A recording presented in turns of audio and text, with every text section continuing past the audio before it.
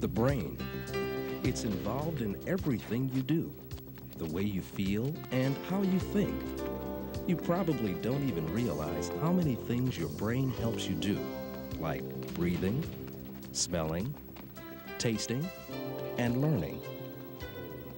For example, if you're playing basketball, the vision area of your brain lets you see the basket, judge the distance, and keep an eye on the other team. The movement area of the brain helps your legs and arms work together to dribble, run, and shoot. Some parts of your brain can affect how you feel. Feeling happy because you made the shot? Angry because you missed it? Your brain is helping you to understand these feelings. The brain also helps us think, plan, and make choices. These functions are what make us human and different from animals.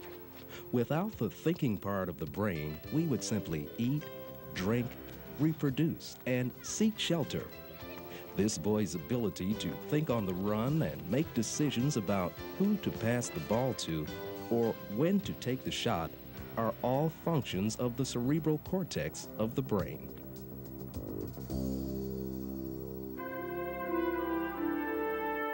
The cerebral cortex is made up of 4 sections called lobes. Each of these lobes have different jobs to do. Located at the back of the brain, the occipital lobe's job is to see. The parietal lobe, just above the occipital lobe, is responsible for our sense of touch. The front part of the brain, or frontal lobe, is involved with movement and thinking. The temporal lobe receives messages from our ears so that we can hear. All 4 areas of the cerebral cortex work together to help this boy make his basketball shot.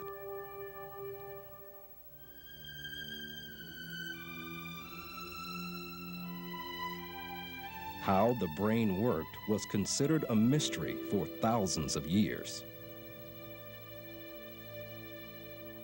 But in this century, scientists have used technology to help them understand much more about how the brain works.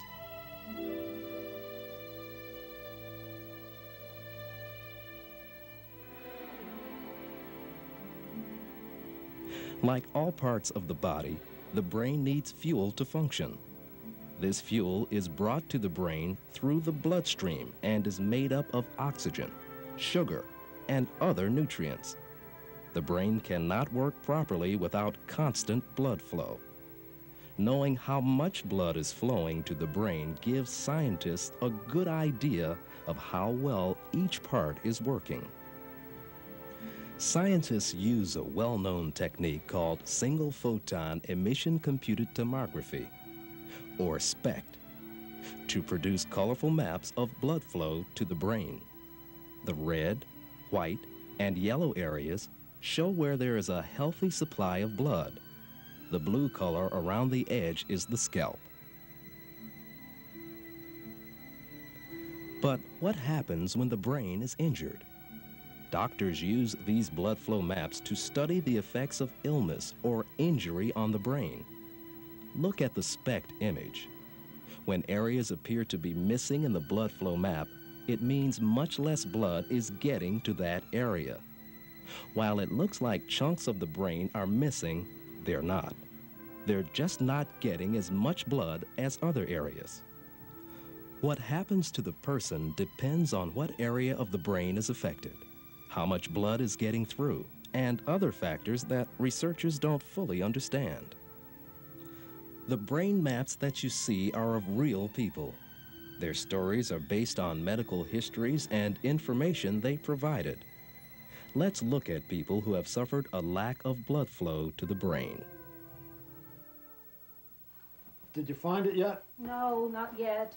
Where did you put it last night? I thought I... Jack is an older man with Alzheimer's disease.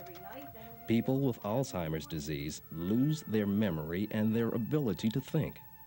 They start forgetting things they have known since they were children, like their names, where they live, or even how to dress themselves. Let's look closely at Jack's brain. Blood flow appears to be missing, but in fact, it is reduced in many areas, including those needed to think, learn, and remember. The parts of the frontal lobe that appear to be missing involve thinking, learning, and memory. Since there is not enough blood flow in these areas, Jack can't learn anything new or remember much, even simple things. In contrast, Jack's vision and motor areas look healthy, red, yellow, and white.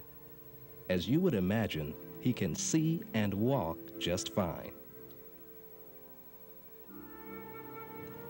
Here's another example. Ed has had a stroke.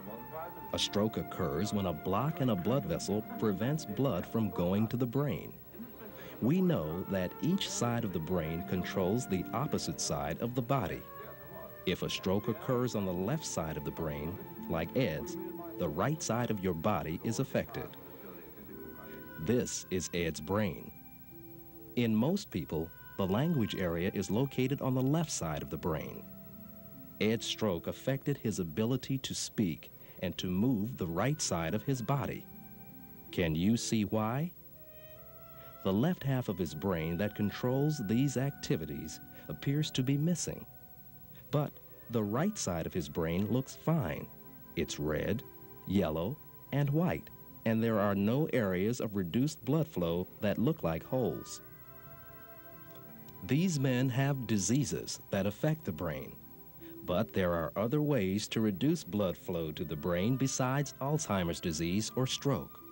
Through the use of SPECT, researchers at Brigham and Women's Hospital in Boston, Massachusetts, have been able to see changes in the brains of people who have used drugs.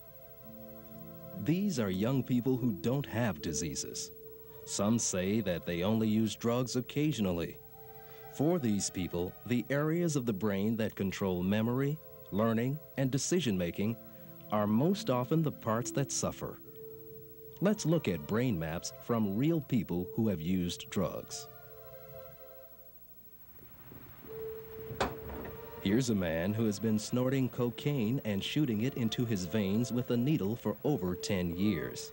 And he's used many other drugs as well. There are many areas throughout his brain where blood flow is reduced. These areas appear as holes on the SPECT image. There is less blood flowing to the frontal lobe of the brain that affects thinking, learning, memory, and decision-making. This man is a heavy drug user. But what about people who say they only use drugs occasionally? This student calls herself an occasional drug user, but she smokes marijuana fairly often and has been snorting cocaine for about a year. Look at the SPECT image of her brain. There is reduced blood flow to the areas that affect learning and memory, important skills for students. This woman also calls herself an occasional drug user, but she has a fairly long history of frequent use. She has been smoking marijuana and using cocaine, mostly on weekends, off and on for years. She has less blood flow in the frontal lobe and other areas throughout her brain.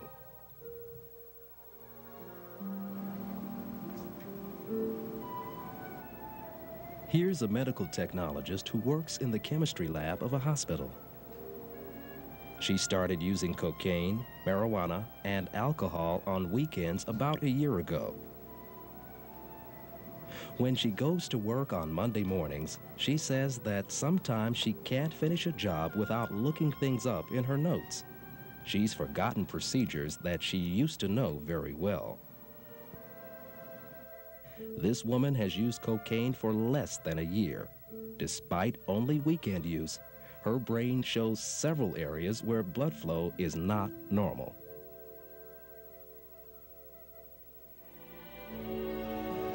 These are images of real people's brains. We don't know if these changes happen to everyone, or what will happen over time, or what the changes that scientists see now will mean later on. But it is likely that these changes are harmful, and you should know that there are real risks involved in using drugs. Will your brain look like this? Or this? Stay smart. Don't start.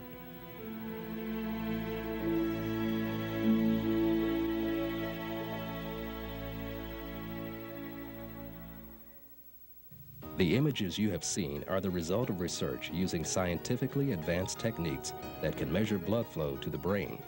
This work is being conducted at Brigham and Women's Hospital in Boston, Massachusetts by Dr. B. Leonard Holman, chairman of the Department of Radiology. All of the brain images are of real people, and their stories are based on medical histories and information they provided. Dr. Holman is continuing his research to learn more about the effects of drugs on the brain.